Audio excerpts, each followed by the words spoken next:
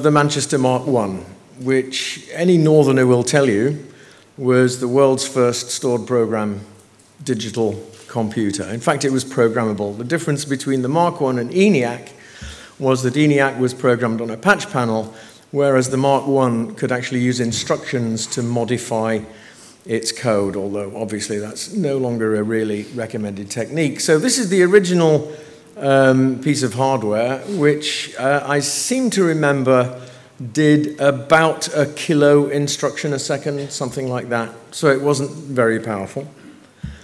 Sometime later, this is about 30 years later, we've moved on. This is the VAX 11780, and this is actually the machine that defines the MIPS, the million instructions per second.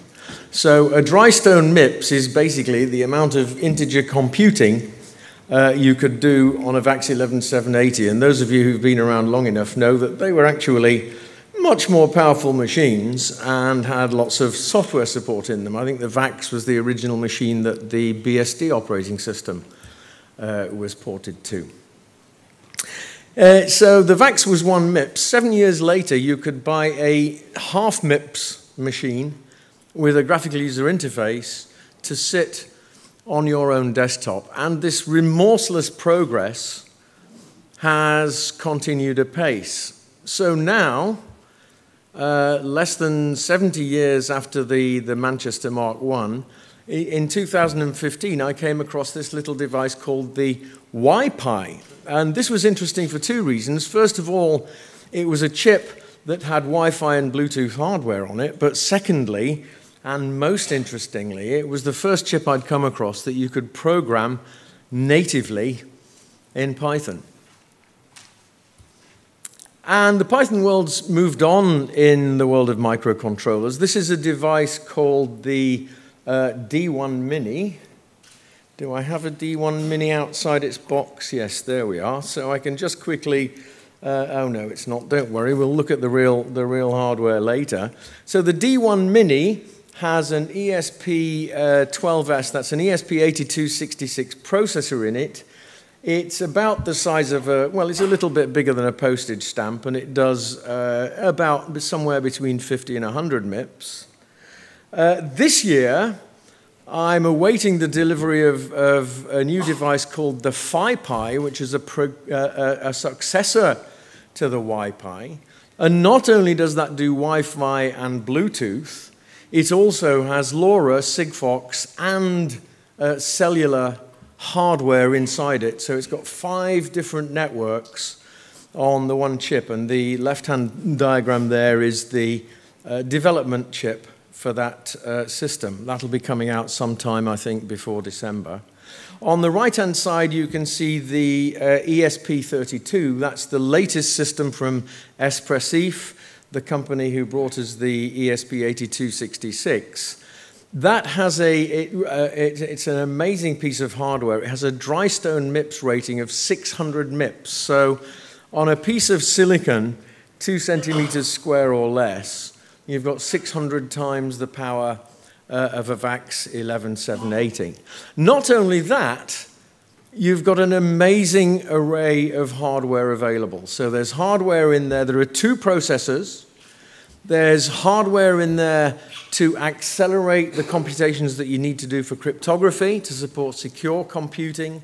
It's got all the RF circuitry in it. It's got serial communications of 3 different kinds. It can handle infrared. The pins can be configured to be touch sensitive, analog to digital, and digital to analog. So it's a truly capable piece of hardware, a full system on a chip. So where we're going to be in 2 or 3 years' time, I don't think anybody really knows. So I'm getting towards the end of my career now, and I find that my interest in electronics as a hobby subject is coming back quite a bit. But I've been interested in Python for more than 20 years. And in fact, when I first came across Python in 1995, I thought, well, clearly this is a great language for doing object-oriented programming in it. So what we need to do is to improve its prospects. So I've been working for 20 years to help to grow Python's communities, and I put in a considerable amount of effort to try and underpin the Python Software Foundation. The result hasn't actually been profit for me, but I think a lot of people have profited by those efforts. So I'm very happy that I spent the time to do it, and that so many other people have felt it was worth their while to do it too. So here, by the way, is a parenthetical thank you to everybody who's worked so hard to organize Pycon Ireland this year. I know it's not easy. But in March of last year, the BBC had a really stupendous announcement. They came out with what they see as the logical successor to the BBC Micro, which was probably, how many people learned programming on a BBC Micro? Okay, there's a couple in the room. It was a common way to do it back in those days. So this microbit, it's an updated piece of hardware. It uses a Cortex M0 processor from ARM. It's got 256K of flash with 16K of RAM. It's got accelerometers and magnetometers built in. It's got wireless connectivity through Bluetooth. And more importantly, this little array of insignificant-looking dots here is actually a 5x5 array of LEDs. Now, the really significant thing about this announcement was that they announced at the same time that they were planning to give away 1 million microbits so that every second-year school student in a particular year, I think it was the second year, I can't honestly remember, but they've given away 1 million of these microbits in a single year. So, since my goal has been for 20 years to try and put Python into everyone's reach, I was delighted that so much computing hardware was going to become available. But of course, the microbit didn't have Python in it at the very, very beginning during the planning stages. In fact, a lot of people have worked very hard to put Python in there. So the thing about the learner environment is when we're talking about learners, we don't need a huge amount of infrastructure support. And particularly when you're dealing with children, one of the important impacts is to be able to give them direct hands-on experience with hardware so that they can see themselves in control of the hardware. And this gives them a great feeling of empowerment and enables experimentation. I very much enjoyed Brandon's talk, and certainly the stuck state in beginners is something that we need to try and help them to overcome. And obviously, one of the ways that we can do that is to give them an easy-to-play-with computing environment. So, in other words, we don't need large resources per individual student, but it would be very helpful if we had a large number of devices that those students could use. So, a shout-out here to Damien George, who is the inventor and original developer of a system called MicroPython, and also to Nick Tollervey, who, with a number of other enthusiastic individuals, represented the PSF in developments with the BBC to actually make sure that MicroPython would run on the BBC Micro itself, the microbit itself. So, how like Python is it? People often assume, because it's a cut-down implementation, that it doesn't have all Python's features. You'll be surprised. It's got the complete Python 3.4 syntax. The only note is that some early systems and those with limited memory may choose not to implement floating point. And I think the YPy is one of those systems that doesn't implement floating point. So it's got most of the standard data types that you would want to use. It's got Python's inherent ability to build classes and create instances from them. It's got exception handling and so on. And it even adds the async and await features from 3.5. And optionally, you can convert into machine code as well. There's a wide range of supported systems, and getting wider all the time. So if you deal with a particular microcontroller, you might want to consider your own MicroPython port. It's got a file system with a certain amount of EEPROM that appears as the /flash directory. If you've got hardware support for an SD card, then the card will appear as /SD. So your current directory is either flash or SD. If you haven't got SD, you'll see flash. If you have got SD, you'll see that. There's an OS module, a very cut down one, nowhere near as capable as the OS module in the standard implementation. But file open works just as it usually does. You can read and write files in binary or text just the way that you can in standard Python 3.4. So when you switch this device on, the first thing it does is it looks for a file called boot.py, and it runs that. Then it enables its USB interface, and if it exists, another program called main.py will be run. Most systems will actually allow a safe boot mode as well, so if you mess up your boot.py, you haven't bricked the device. And most systems will also allow you to reset the file systems to factory settings. It has a paste mode, so if you've got your code in another application, you can just copy it, enter Control-E in your interactive session with the device, paste your code in, terminate the entry with Control-D, and lo and behold, your code gets parsed. Installation of MicroPython is extremely easy. Here you can see pretty much everything you need to do. So first of all, download the MicroPython binary. That's the URL for the current 192 binary. Install a tool called ESPTool in your virtual environment, or if you absolutely have to, use sudo and install it on your system in Python, but I'd prefer people didn't do that. And then configure your ESPTool command. So here I'm just creating an alias, and the alias just makes sure that we use a particular port. And then finally, you use that tool to erase the flash from the device and rewrite the image detecting the flash size from 0. So once the device is loaded, lo and behold, MicroPython is running. Now, MicroPython has been an open source project, and it remains that. But there's a company called Zerinth that's actually using their version of MicroPython. They've taken a few liberties. For example, exceptions are integers in Zerinth's implementation of MicroPython, but it's essentially still Python, and it works just as you would expect it to.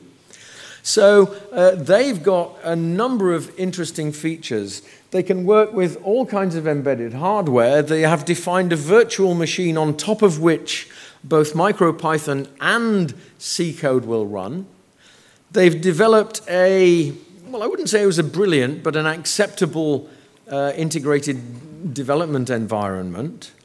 They've got an advanced device manager living on the internet which you can use to manage your devices and communicate securely with them using certificate-based encryption, which makes your IoT systems more secure. And they've got a beautiful little cell phone app which you can connect through the device manager so that items values in variables on your MicroPython device can be directly displayed, and you can make inputs directly through the application. So, very, very capable system. I've only just recently, in the last month, started to play with Zerinth. I would say that it still needs some polishing up, but it's an extremely promising system. And again, wide range of systems available. So it's got MicroPython on systems that the standard MicroPython won't run on. So you can run up to 5 devices on a standard system without any licensing at all. After that, costs may get involved. So how do you use it? Well, here's how you control digital input and output. The machine library contains a class called pin, and you can create a pin. It has a pin number. You specify whether it's an input or an output pin. If it's an input pin, then you can also specify the configuration of a pull-up resistor so that it will float to high in the absence of any input. Sorry about that. You can read its value with the value method, and you can also set its value by giving the value method an argument. And this is a very common paradigm in MicroPython programs. So on the output scene here, you can see that I'm actually configuring a pin for output, and then I can set it or clear it. And in fact, pins usually have an on and an off method as well, but I didn't bother to show you those. So with Flash or SD, you can use open and files just as you normally do in Python. There's even simple networking. This is a horrible piece of code, which I've copied straight out of an example. But you can see that basically what they're doing there is extracting the host and the path from a URL. And then they're getting the address, IP address of the specified host, opening a socket, connecting with that socket to the host, sending an HTTP request, and then just printing what comes back. And now, of course, these devices have Wi-Fi built into them. It's extremely cheap. The standard Wemos D1 Mini now you can buy in the UK from about £3 up. Now, when you buy those cheap devices, sometimes you will find that you end up dealing with people who are buying end of runs or perhaps inadequately tested systems. So I wouldn't necessarily expect them all to work at that price, but for £3 you can afford to buy quite a few. So you can do control of servo motors if you want. Here we're seeing, the nice thing about the servo control is that when you give the motor the control, the change actually takes place in the background. So in this particular case, we've got two servos being controlled. Both those servos will execute their motion in the same time period because the time that the movement should take is the second parameter to the angle method of the servo object in PyBoard MicroPython. So there's really methods for almost everything. The thing that I like most of all is I've been writing interrupt handling routines for quite a long time now, and now finally I can write them in Python. So here you can see that I'm configuring 2 pins for input, and then I configure pin 0 so that when it sees a falling edge on its signal, in other words, when the signal goes from high to low, it will go into interrupt mode, and the callback function will be called with the pin object that raised the interrupt as the argument. So you can print out its value or do whatever you want with it. And the last line on this example specifies that we want an interrupt both on a rise and on a fall. In other words, whenever the pin state changes state, we want to be able to call that callback again. So now you've got full control over hardware without any of the nonsense of having to go down into assembly language and learn that. And most systems will also allow you to actually put the system into deep sleep mode so that you can save power. The only thing you have to be careful of is that deep sleep mode will really put the device to sleep. So when it wakes up again on a programmed interrupt, then you actually have to go through all of the initialization again. So you don't want to enter deep sleep mode for really short waits. So we've got interrupt handling and we've got power control. The MicroPython guys have actually created an interface called Unicorn, which allows you to emulate the PyBoard, which is the reference hardware implementation for MicroPython. It allows you to implement that, and here there's an example which actually you can show an emulated servo motor moving as you go. I don't think there'll be time to demonstrate that, but it's there, and the URL is in the slides if you want to play with it.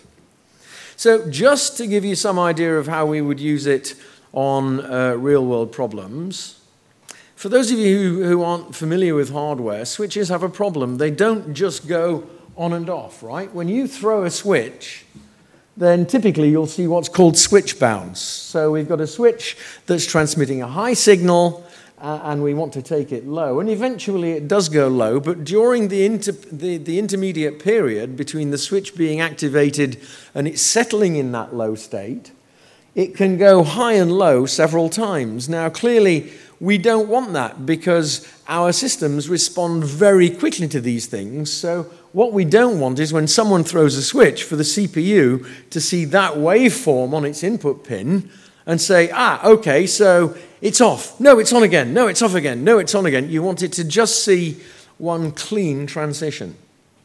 So, being a programmer, I decided that a pure software solution was probably better. There are things you can do with hardware, Schmidt triggers and so on, to make switches behave more responsibly. But all I thought I would do is to, well, look, just sample the signal line at regular intervals and regard it as stable when you've seen a certain number of samples which are all the same.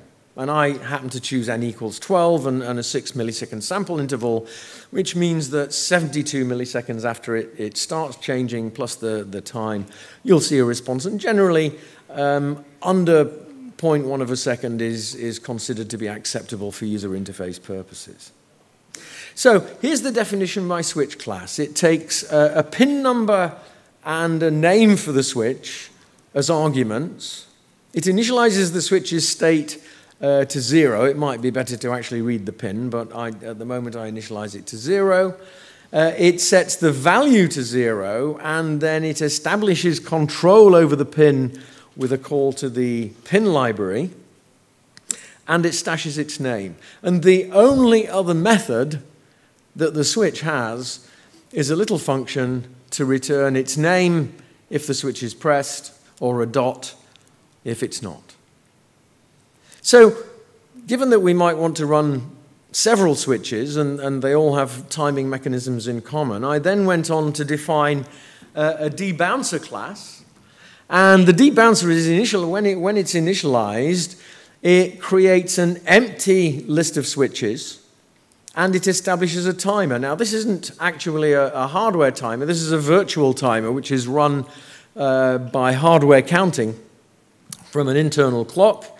And I initialize the timer to run periodically. In other words, it's not just one shot. It will keep interrupting. And I've said when it runs, the interrupt, when the timer is up, will be the tick method of this instance of the debouncer. So in other words, I'm just passing a bound method as the callback for this particular switch to keep it all nice and self-contained.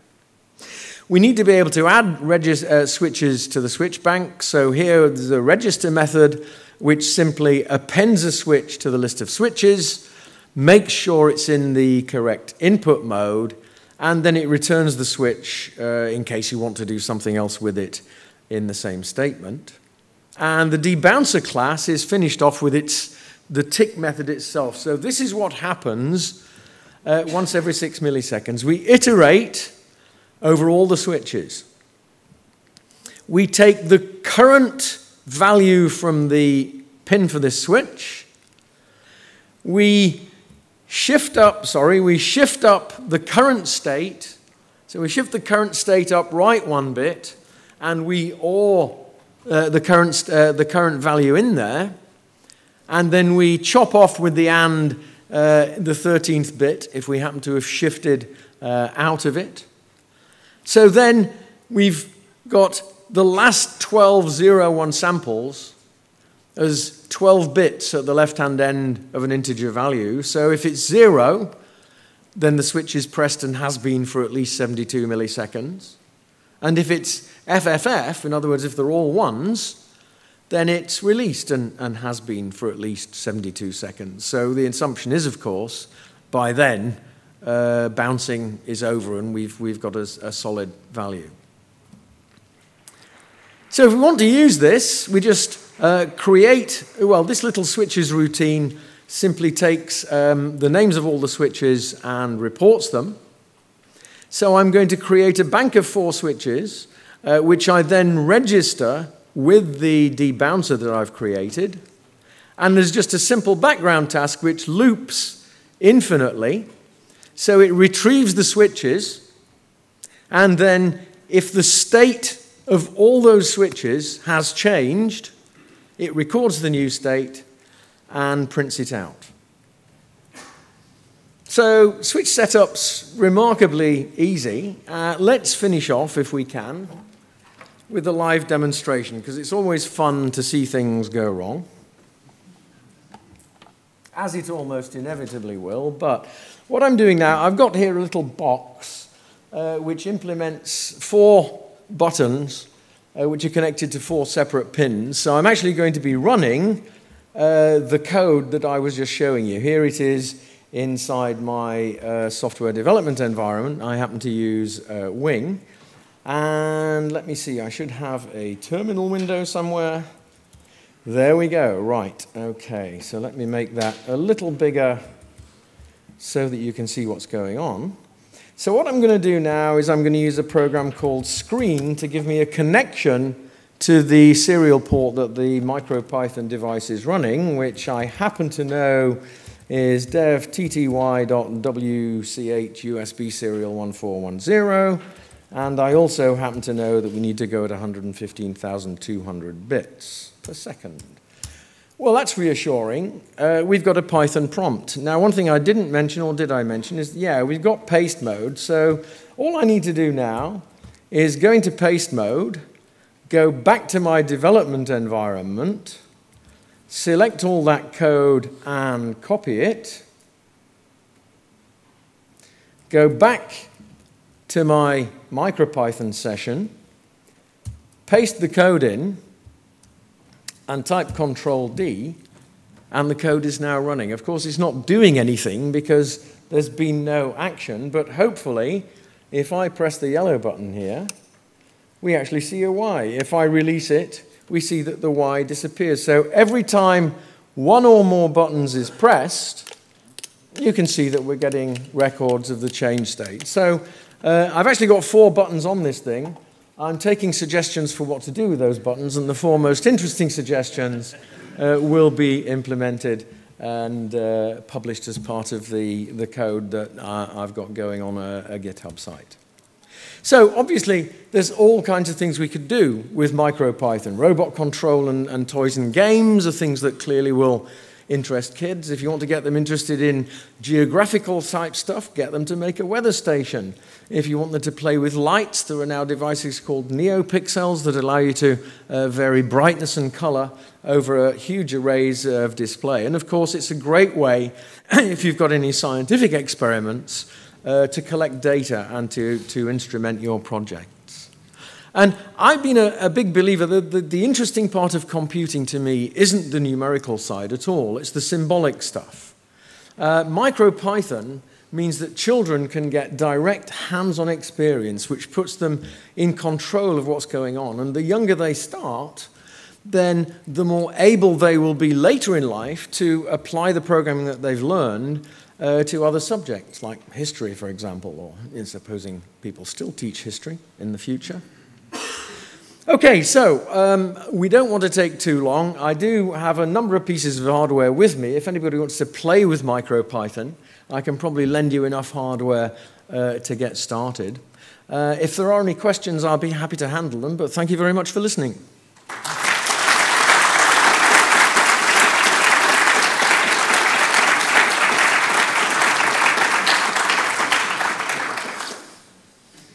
Do we have time for questions, David?